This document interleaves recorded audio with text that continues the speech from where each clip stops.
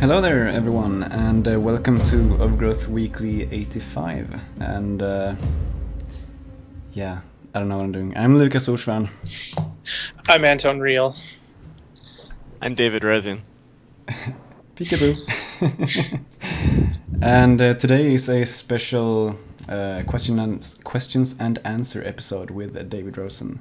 So we've had the community ask a bunch of questions on the forums, and we're gonna go through them, and David are going to answer some of them. But before that, let's just have a little talk, shall we? Okay. Sure. So how are you guys? How are you doing? David, go ahead. I guess the most interesting things with me is I'm doing No Shave November, and I just got a new dog 2 days ago. Oh, really new? Yeah. What kind of dog did you get? She's a small dog, like 10 pounds, and about 1 year old, and she's missing a leg.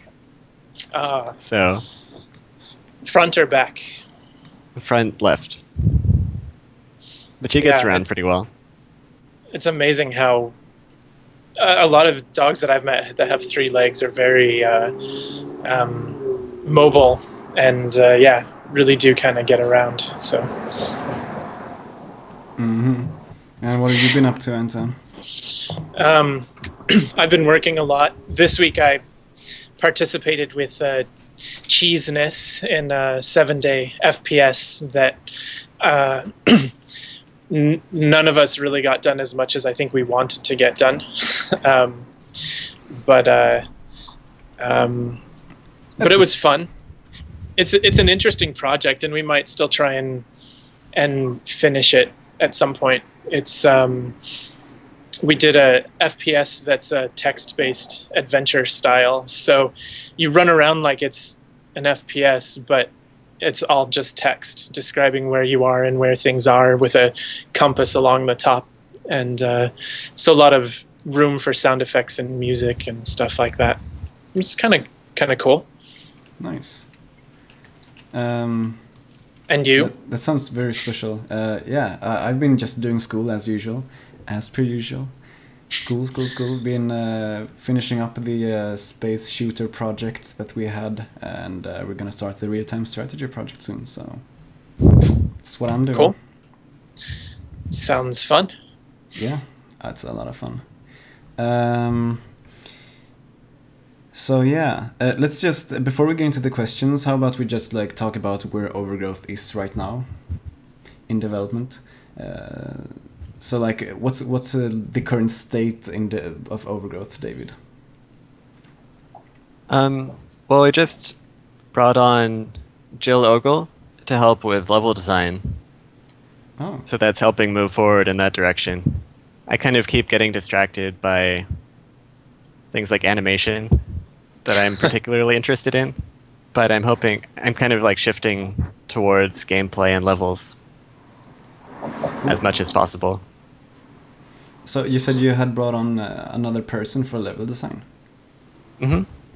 A Jim Ogle? Because she's made a lot of small projects before, and I thought their design was cool, so I thought that would be helpful. Cool. I didn't know about this. Did you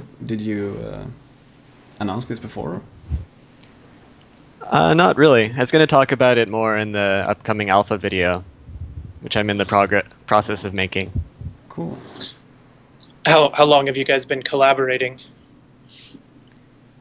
Maybe a month. I don't really have a very good sense of time, so it could be slightly more or less.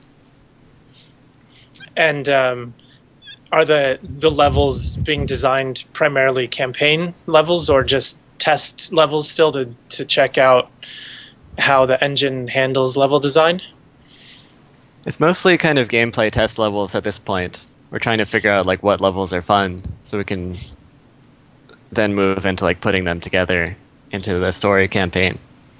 I see. So are these test levels going to be available in any of the upcoming alphas? I think so. Not in this next one, probably, but I think I'll start including them. Okay. It's at least to me personally, I'm curious to see the the types of levels that succeed and the types of levels that fail. Because certainly from the community, we've seen a lot of that. But those don't necessarily have the long-term effect that, sort of company-designed levels would have. So, yeah, I definitely keep track of those also, and watch iDubbbz's TV show. Oh yeah, and things like that.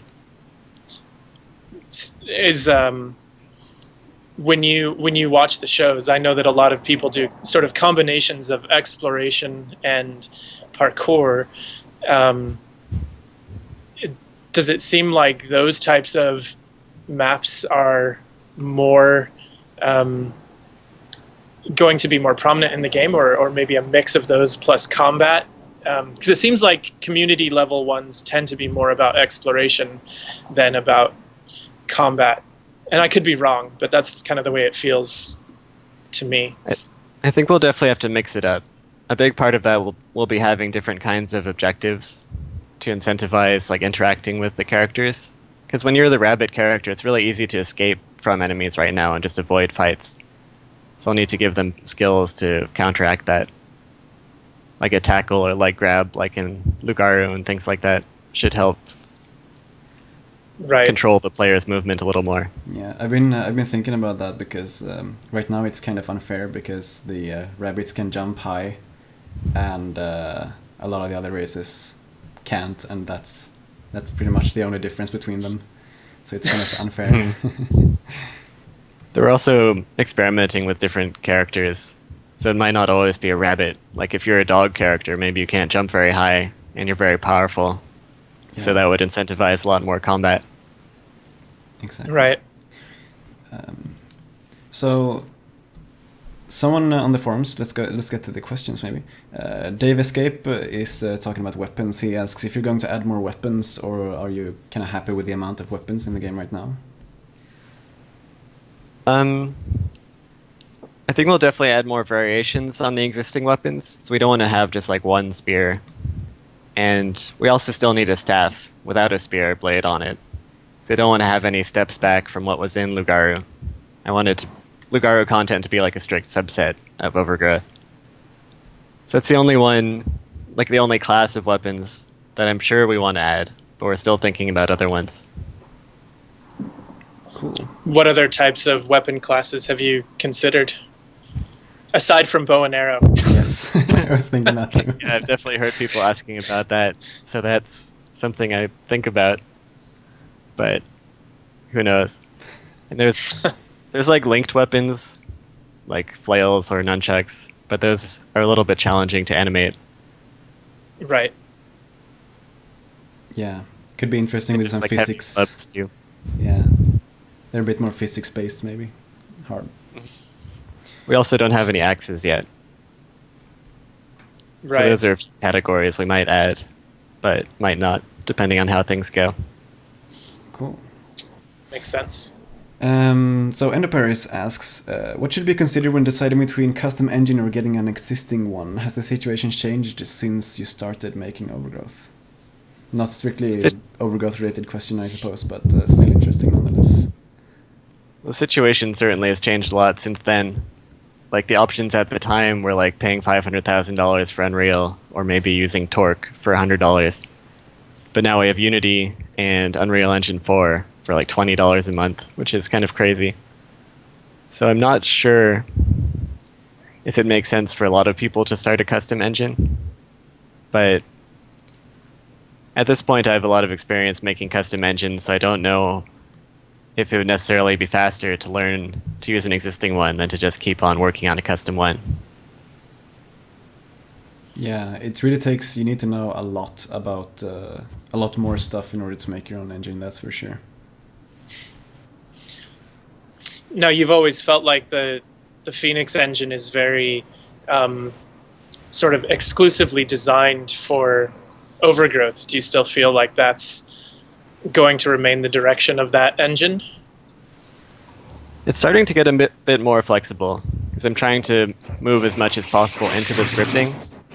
Like in this upcoming update, I moved all of the procedural animation into the scripting, so I can update it all live. And that'll also allow modders to have pretty drastically different animation too. Yeah. And with the more animation you have, the more variety it feels like the game has. Is that true in terms of combat? Yeah. Like if you use the same animations, then you'll end up just having a character who looks different but does all the same things. Right. So some of the bigger custom characters have new animations, which makes them pretty different. Oh, really? That sounds exciting. I'm sure we'll be seeing more about that when the alpha comes out. Yeah, this next alpha is going to be mostly about animation and other tech, as well as Jill's custom levels, and just talking a bit about how we're moving forwards. Very cool. So, talking about like custom characters and other characters than Turner and making them better and so forth. Slycan asks, besides Turner, who are some other main characters you have planned? And maybe not main characters, because that would be spoilery, but like, do you plan on actually making... Will the player play other races than the rabbit race in the full like campaign and stuff? Yeah, I think you'll definitely include other playable characters besides rabbits. But I don't want to talk about it too much. Besides that, I think we'll see some of the characters from the comics coming back. Awesome. And those comics, by the way, they're available on wolfire.com/comic, right?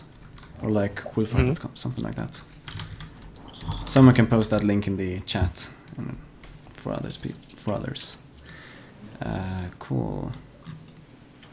Well, and having characters from the comics certainly gives a lot of potential backstory that you can play off of in terms of the story for the, you know, I mean, both initially you have that place going in, but then also something to build on pretty easily, right?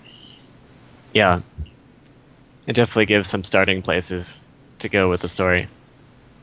Right. And is it because it's never really clear, since Turner never interacts with any of the characters in the comics, have you guys decided, are the events in the comics parallel time-wise to Turner's story or related at all? Or is it just sort of the happenings of the islands? We're still keeping that pretty flexible. Like, we have a lot of ideas for the story that we're not totally sure if we want to go with that or not. Like, going forwards or backwards in time. I not like time travel, like, just where the story is showing. Right, exactly. That makes sense to me.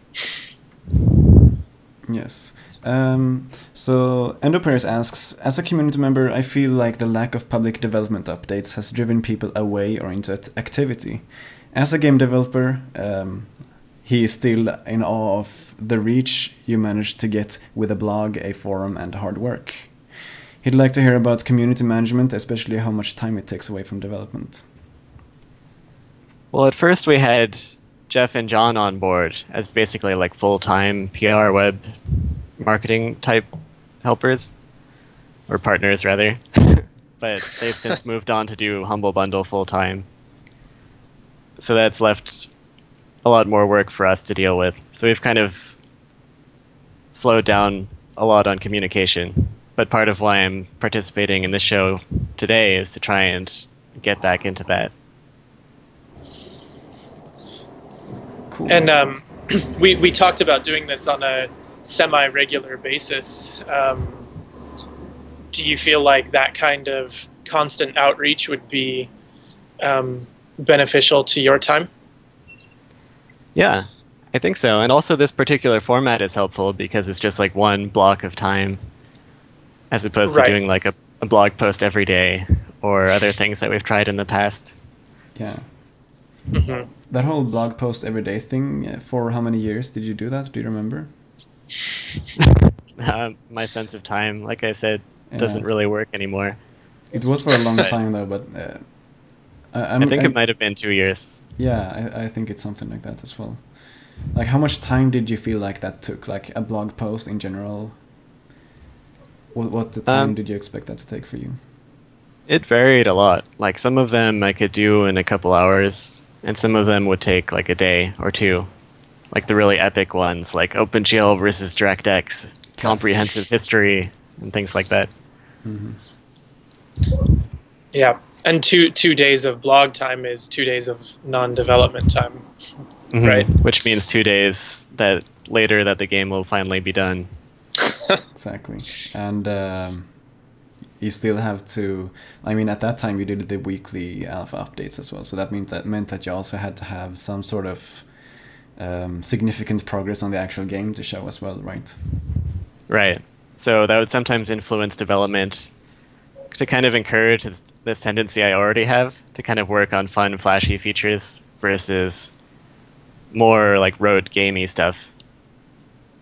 Because like there are a lot of games that have been made with really great level design, so it's really interesting, but in some ways it's not breaking new ground in the same way as like procedural animation might.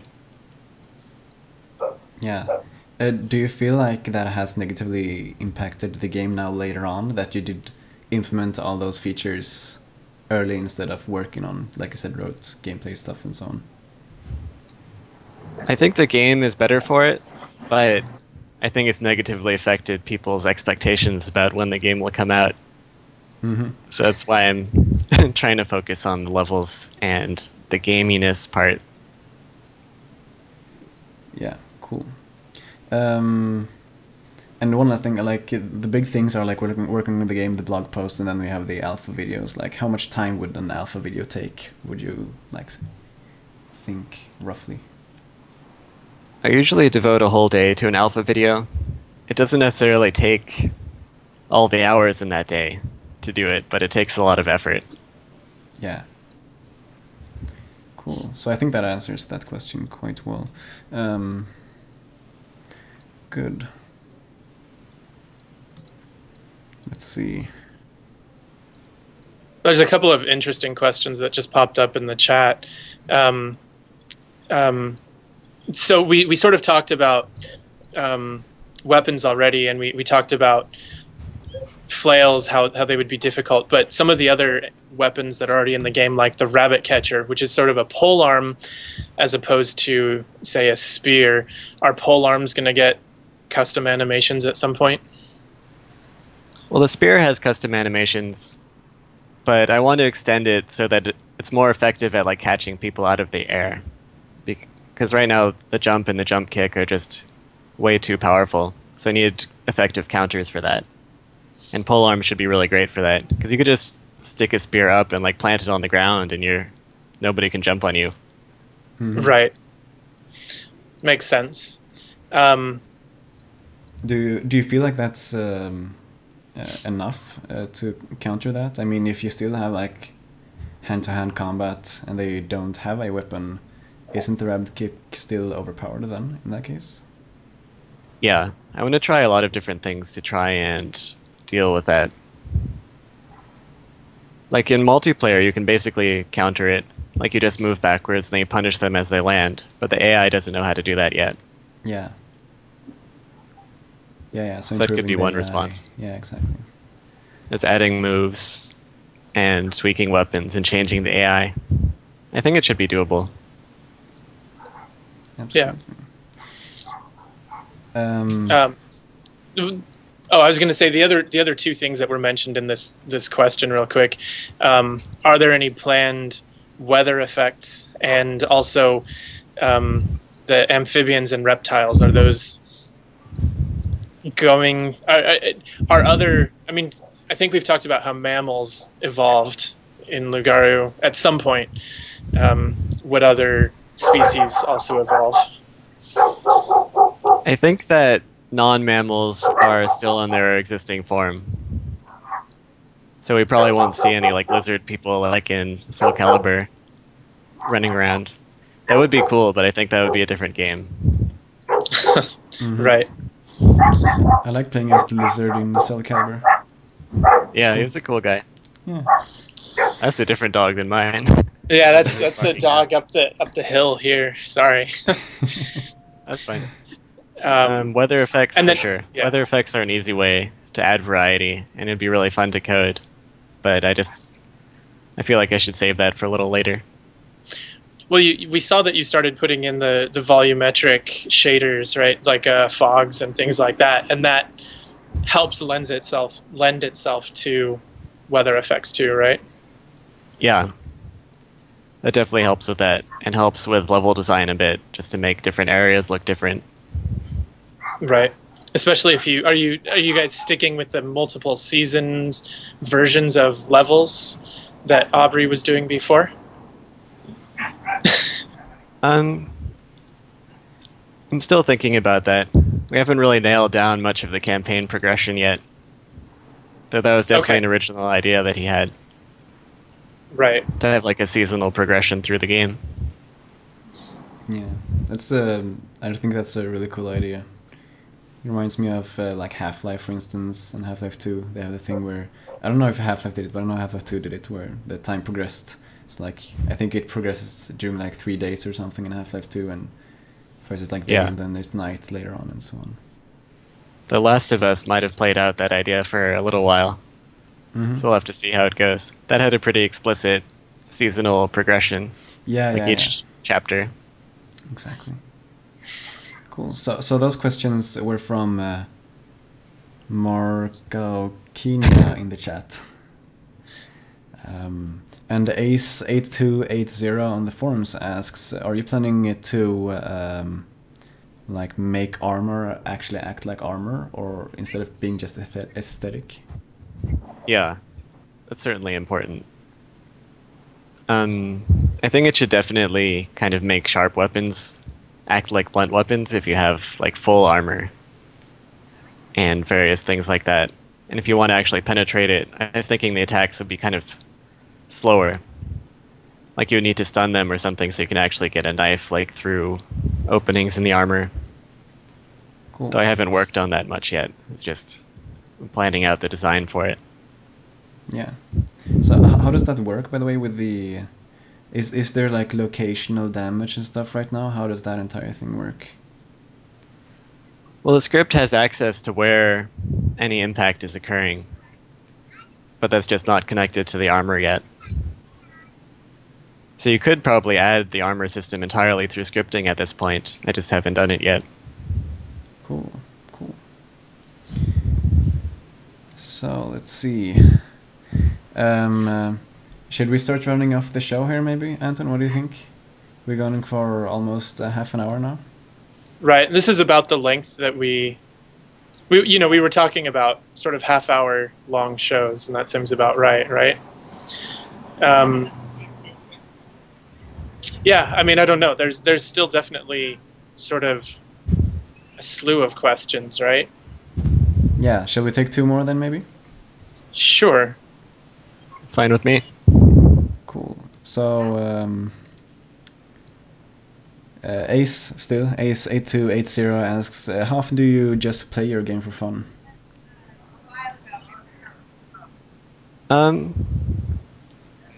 Sometimes. Like sometimes when I'm getting frustrated, I'll play in the arena for a while to remind myself that it's worth it. That's the main fun thing to do right now, I think, aside from making your own levels. Yeah.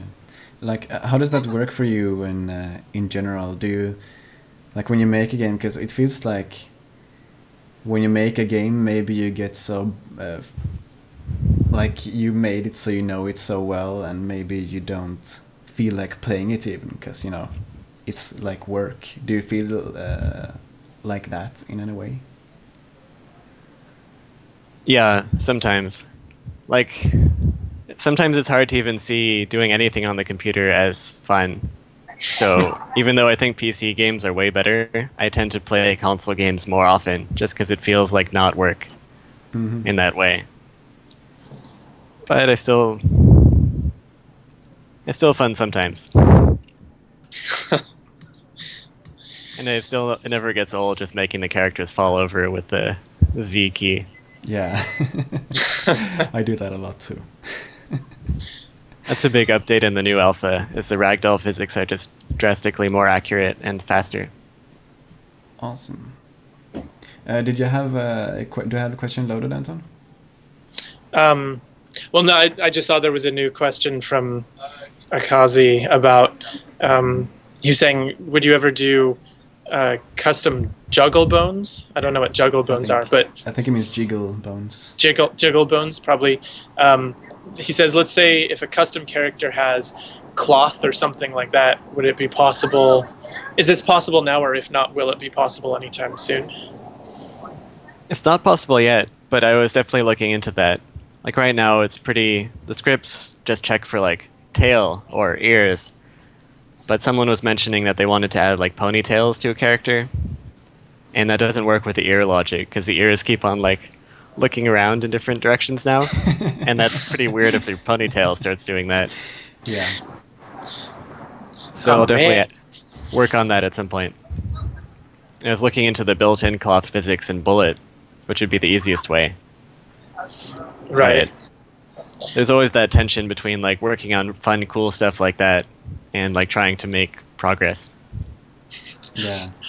Well, I guess a lot of these sort of questions sort of maybe we can sort of wrap up on this is if you have sort of an overarching plan currently, for because it feels like there's still a lot of ideas that you want to try and you want to explore, and I know a lot of people are sort of, especially people that seem to have come into this more recently, they're begging for a game, and so the question is, are you is there a plan of any kind to kind of move into that next phase? There's a plan. Yeah. Can you talk about it, I guess, is the question. Well, I'm kind of just trying to gradually break the habit of working on frivolous features. Maybe frivolous isn't the right word, but maybe like non-essential. So I'm trying to kind of start shifting towards a more critical path approach, and also looking into getting more people on board. Like Jill is working out pretty well, so maybe it would be possible to hire more people. Like I was thinking, it'd be really cool to have global illumination baked into levels, but that could be like a several-month project for me, and it's probably not worth delaying the game another few months. But if I could hire someone for like specific tasks like that, I'm definitely looking into options like that. But yeah, I guess it's not totally nailed down yet, but I'm definitely going in that direction. Okay. Awesome.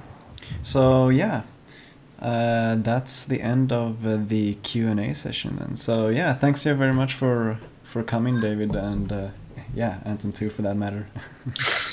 Cool. Thanks for setting everything up. So the idea is that we'll try and do this every other week. Is that the idea? Just to kind of keep a community outreach. So if you guys have more questions, please post it in the forums, and we'll try and get to it on the next session. Yes. Yep. I will make a new thread. So yeah, absolutely. So yeah, thanks for watching, everyone, and we will see you in 2 weeks. Sounds good. Bye. Thanks a bunch, you guys. Bye.